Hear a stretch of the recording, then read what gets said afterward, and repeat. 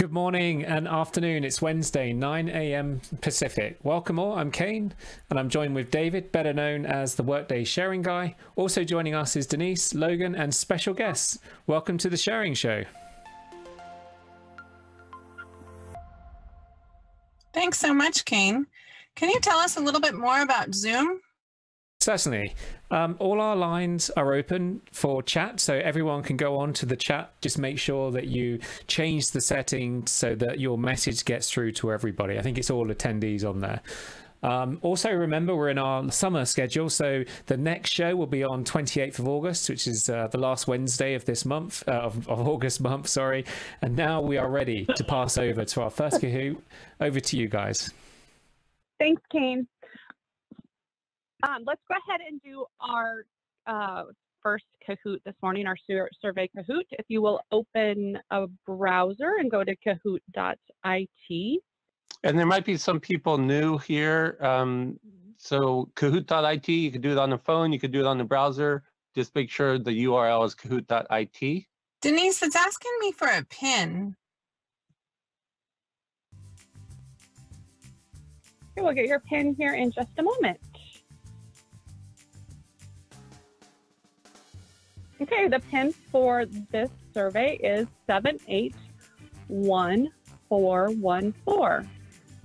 So again, it's 781414. Yeah, 781414. And for those who are brand new, you could do it on your phone. Open a tab in your browser, just type in kahoot.it. And there's no correct answers on this one. This one's just a survey.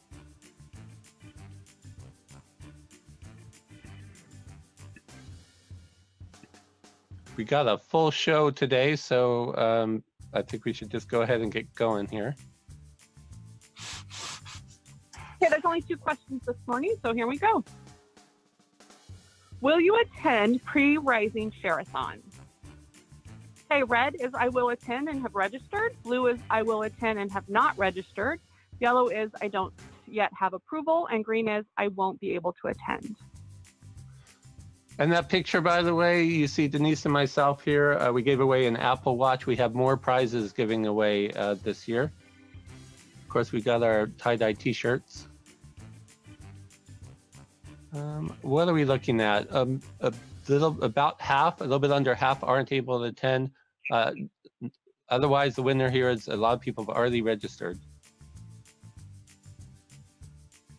And if you haven't registered, it is a link out on Community to do that. What is your favorite swag to receive from vendors at Rising? Red is stuffed animals, blue is water bottles, yellow is coffee gift cards, and green are clean socks.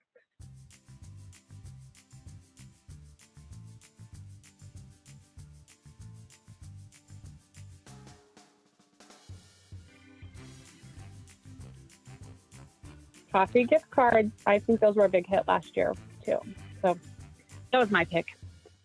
Really clear. Okay. Next, we're gonna get our disclaimer from David, the Workday Sharing Guy.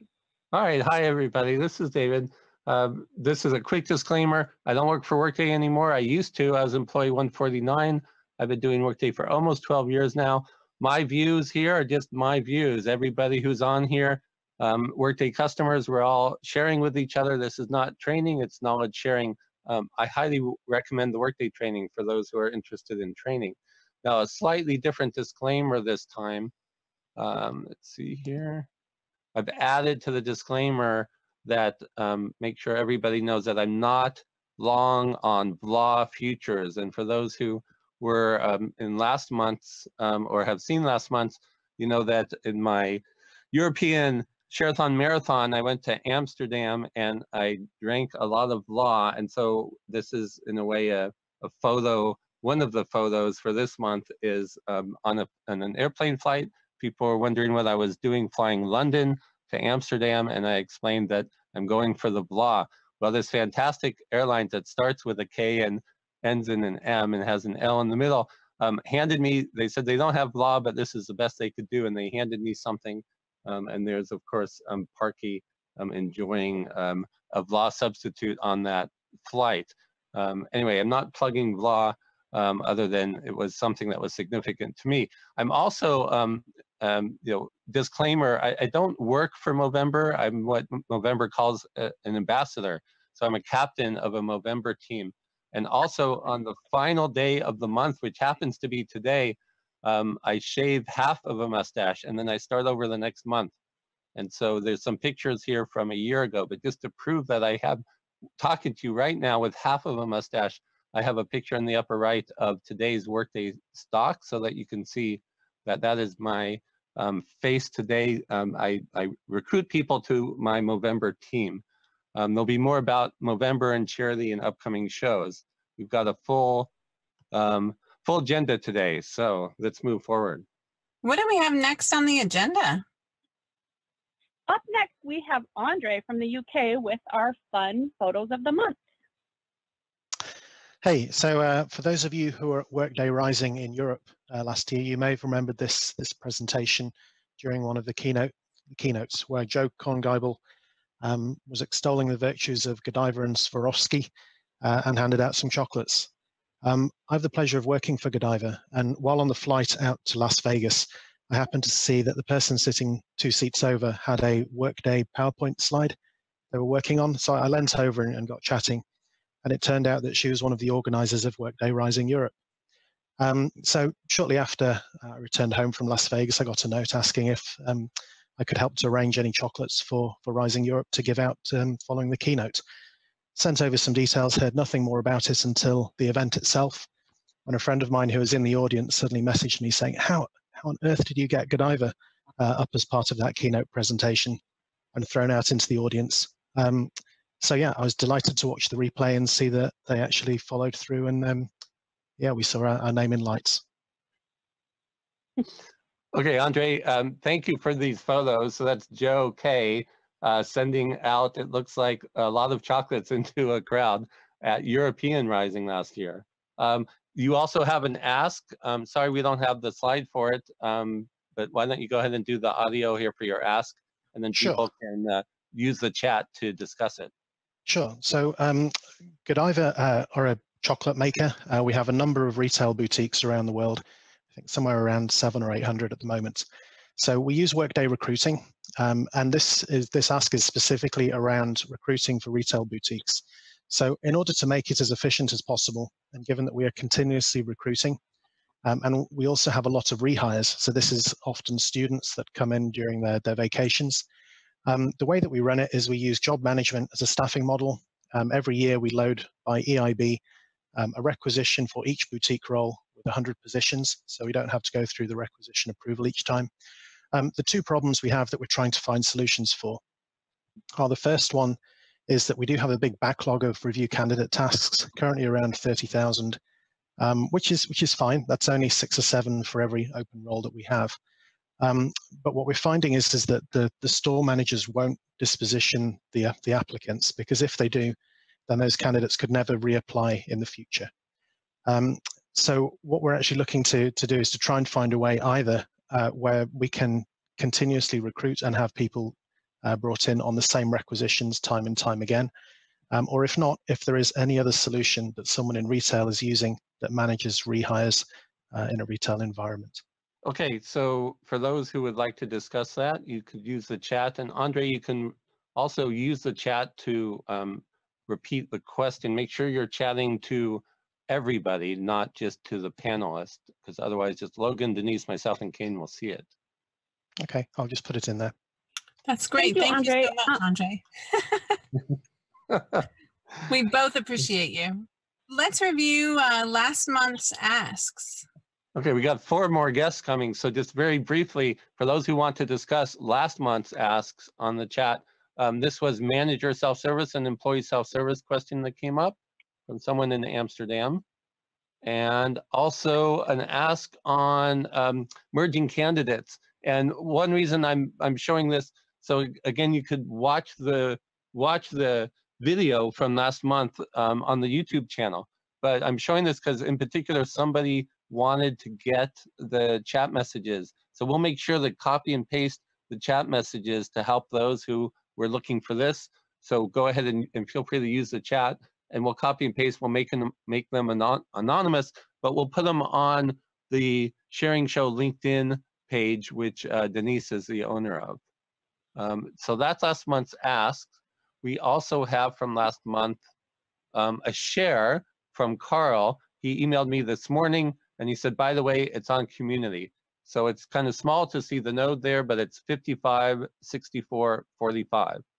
That's great. Thanks, David. What's next on the agenda? Up next, we have Mike from California with boomerangs. Okay, it's all yours, Mike. All right, hey everybody, thanks. So I'm going to go over some boomerang integrations that we've recently built at my organization. A couple of them were requests, and the remaining ones were just some things that I spotted that I thought could be automated. Up on the screen, we have a bunch of details about what each one does, but I'll go into that as we get into the slides. And most importantly, on number 6, any ideas that you guys might have after seeing some of these? We have a great boomerang library on community that some of you may know about, and I've already had some examples where I've been able to take some simple boomerangs and give them back to customers that have helped out with process automation. So we'll get into it. Okay, let's go to this first one here. Okay, so this first one is one that takes care of misaligned supervisory organizations. Really what that is where you have change jobs happening and then maybe you have a move worker happening where that manager relationship gets broken, or you have somebody whose organization's over here, but they report over there because of a move worker. So what this boomerang does is it goes and queues a report that pretty much dumps out all of the misaligned supervisory organizations. And in that report, there's a calc field that determines what was the last effective date of that move. So really it just goes and gets that information, goes each record, and then does a web service request and updates the organization as of that most recent effective date and dumps out a log so that anybody going back can audit it and see what was changed. So this one's a similar concept, misaligned locations, and you notice it looks a lot similar. What it does is you have somebody who has a primary location on their supervisory org of California, let's say, but they moved to New Jersey. So their primary work location on their worker record is New Jersey, and you want to align that supervisory org so anybody that gets hired in, it gets updated. So what this does is it goes and has a report that identifies those differences. So where does somebody work and their organization's different, and it does exactly the same thing. It goes and pulls those organizations, finds the right location, and then updates the organizations. And this one is technically 2 different ones, but in theory, it's the same concept. So at our organization, we have, well, as you may not know, Workday doesn't have a service for inactivating or activating a Workday account when someone goes on leave. There's on the termination business process, but not on the leave or return from leave. So as my software engineering instructor told me, laziness is a virtue, and I didn't want to check a box every time someone went on leave. So I just built an integration that goes into each process, one when they go on leave and one when they come back, that pretty much disables and enables their account. The right, the remove user-based security group. So while this is infrequent, or it may be frequent for folks on the phone, but for us it's pretty infrequent. When someone's terminated, we had to go in and remove somebody's user-based security groups. So while that's totally fine, you know, what if somebody takes, you know, a day to get to that task, right? From an audit perspective, you might get dinged on that. So what this does is you put this in your termination business process. It pretty much strips all of the user-based security groups out and does it for you. And your final boomerang for this airing of the Sharing Show? So this one is a little bit of a personal one, but folks may have the same ask. We don't have SSO for people to get into Sandbox or for a limited group. And we had a group that really wanted to use Sandbox every week to test and demo and help us out to be able to get people used to Workday. So this just pulls a report of who those people are and then goes into Sandbox or just runs and resets their password to a default password. And the way you can do it is you can deploy this to production, but you set up the schedule feature process so it's restricted to Sandbox. So that way you're not resetting passwords for production. Okay, thank you, Mike. I want to talk now about your 5 boomerangs, and there's another Mike on this call live who talked about boomerangs in the very first airing of the sharing show.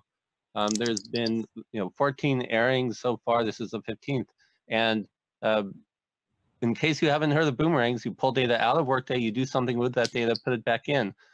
So there's a real opportunity here for the functional users to be able to almost write these, but reuse them. So there's a boomerang library out there in community. I want to point out some patterns here that I saw in Mike's first 2, for example.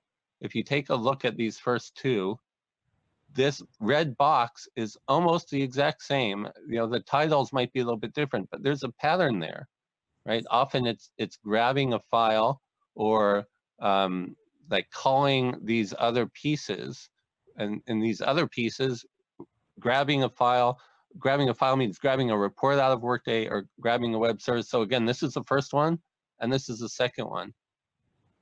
And you'll see the pictures are the same, even though they do completely different things. And the bottom is just the error handling. I'll do the same thing with the third and fourth one, right? So take a look at the full picture of the third one, and on the fourth one, you see the picture almost looks the same. It's a little bit different because the labels are different there, but the pattern is the same here, except for in this one, Mike put some debugging step right in there. So just want to make sure people are aware that boomerangs are things that functional users could request, and then with the library, hopefully you don't need to be too technical, or you find one technical person to help you with the boomerang. All right, we're going to move on. We still have 3 more guests queued up. Thank you, Mike. What do we have next on the agenda? So up next, we have Arvind from India with an ask and a share. Thank you, Denise, Logan, and David. Hi, everyone. Right, so this one, the share is quite a straightforward one. I'm sure few of you would have already done this. But one of the asks that we had was, let's say we have presence in 30 countries, and we have multiple entities in each country, and there was a requirement to generate a report on different dates each month for each of these entities. So let's say we have a total of 50 entities, and certain data needs to be sent out to a group of people on different dates. So the dates keep changing every month, right? Because they factor in public holidays for that location, they factor in some other changes that happen. So as a result, it was pretty difficult for us to schedule these reports because there was no fixed date. So one of the things we did was at an organization level. So we had a entity organization that we created, right? We set up a custom table with the dates for the year. So it's not like the dates on plan. They're pre-planned. It's just it was sitting outside of Workday.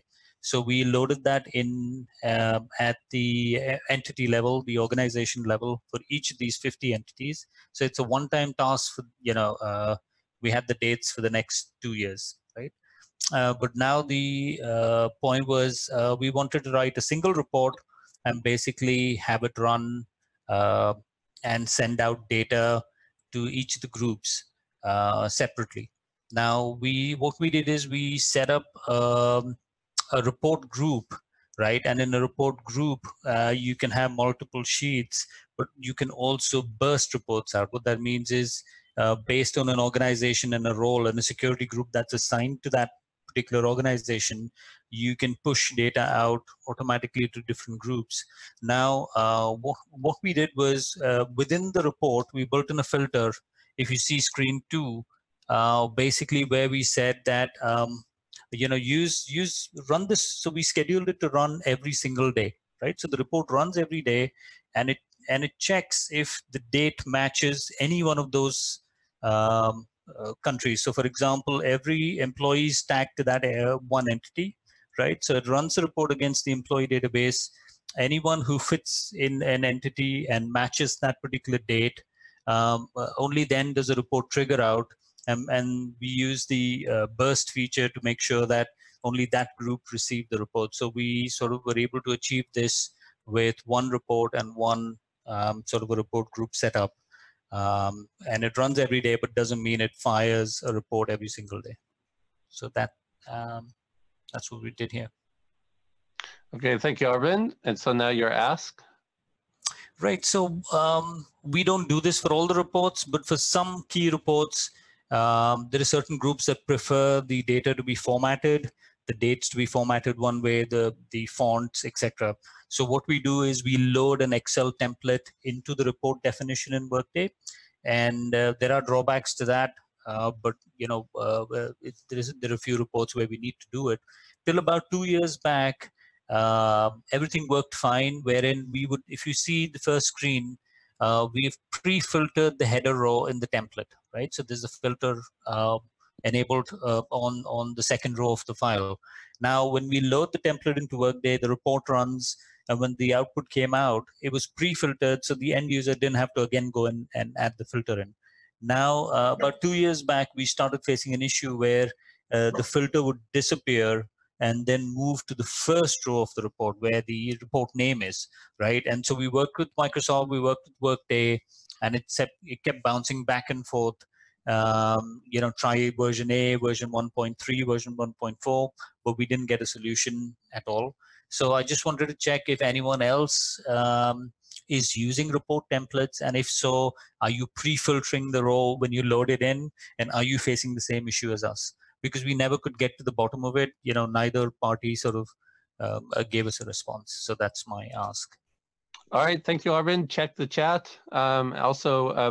Mike, for questions on the boomerang, and I saw a thank you to you as well. So let's keep going. We've got 2 more guests.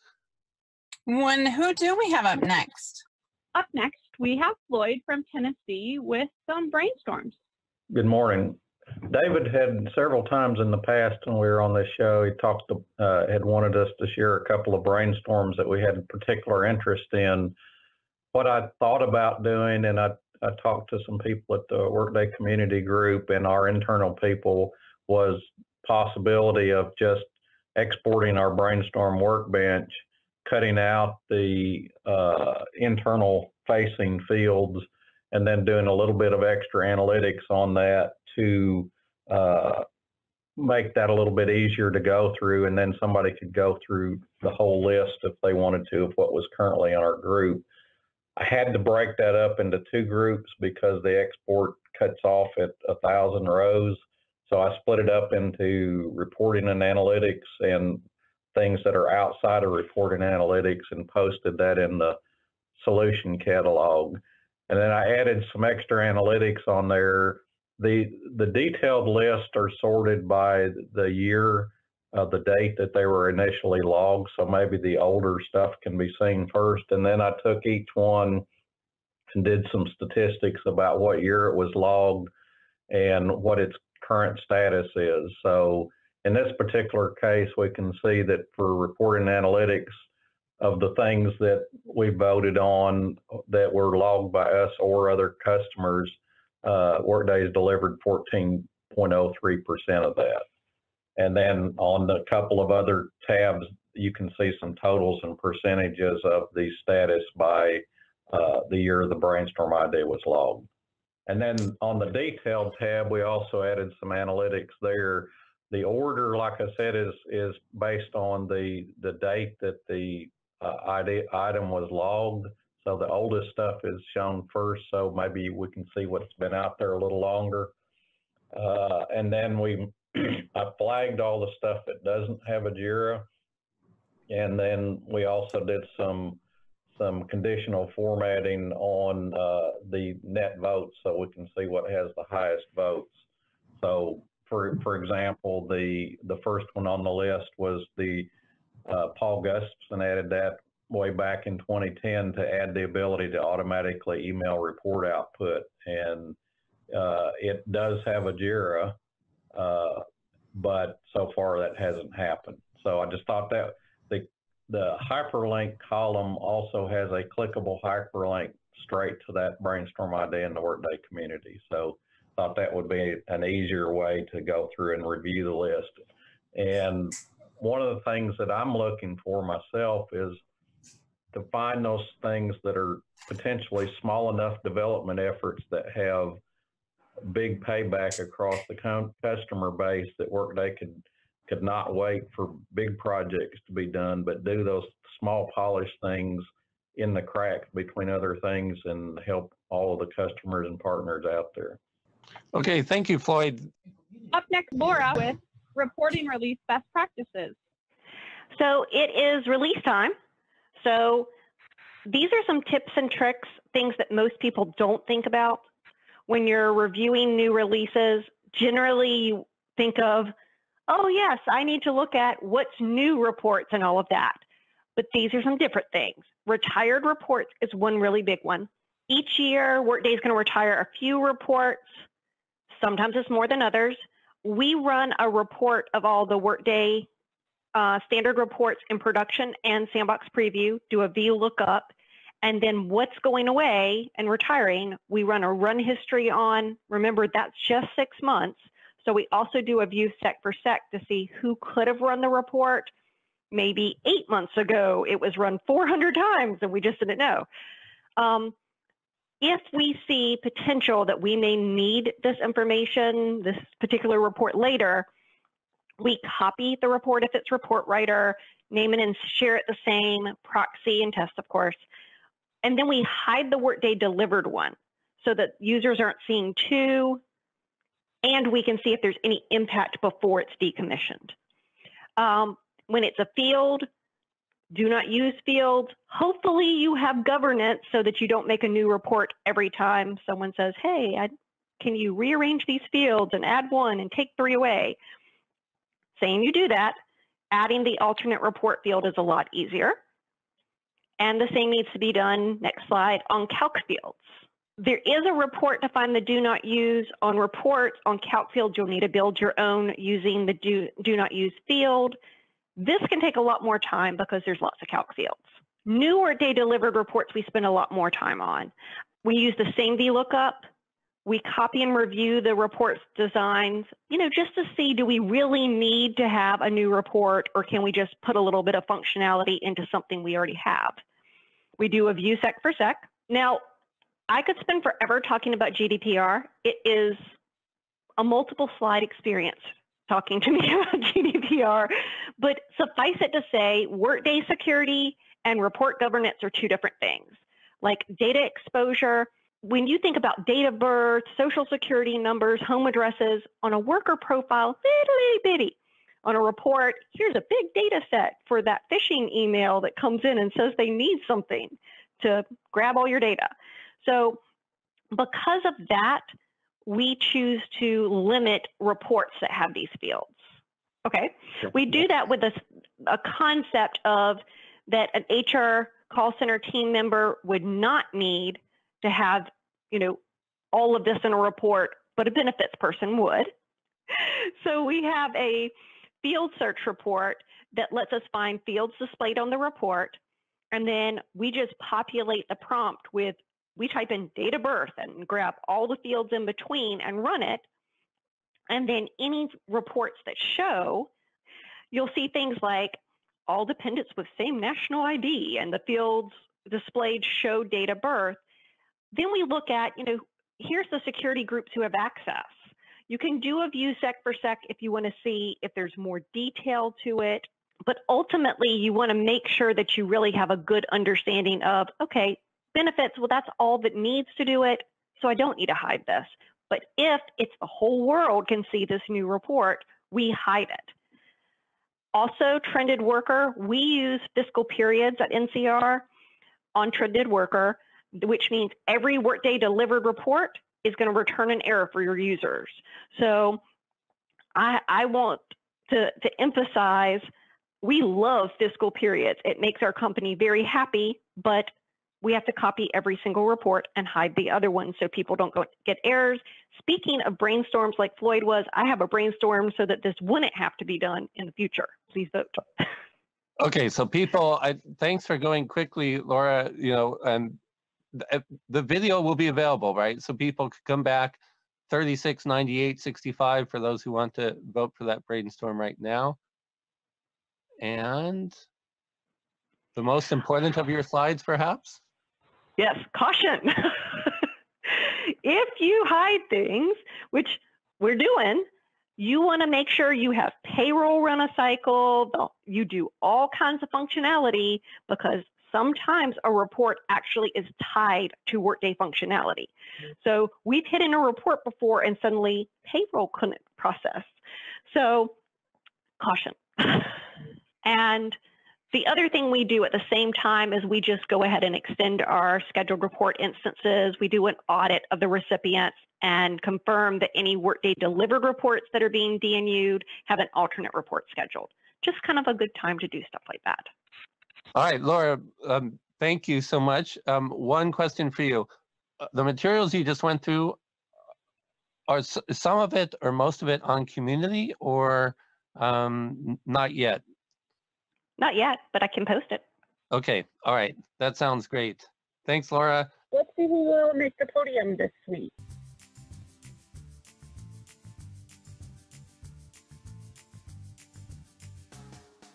All so right. again, if you haven't already, go ahead and log into kahoot.it in your browser. And our PIN is 446333. And this one is the quiz Kahoot. There are correct answers. Denise, did you get 3 questions in or only 2? I put 3 questions in, so hopefully they all push to the URL.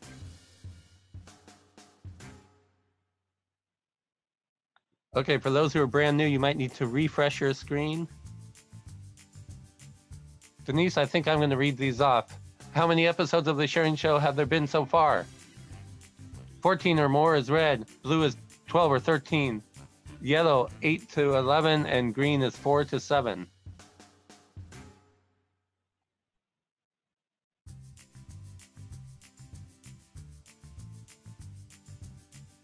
The correct answer was, okay, most people got it. There's actually, this is episode 15. Had to put 14 or more because didn't know people would know to include this one. Okay, Nathan is ahead by 13 points over Anthony. Several other people here, all within 31 points of each other. What month is Movember officially? For me, it's every month. Red is January, blue is July, yellow is August, green is November.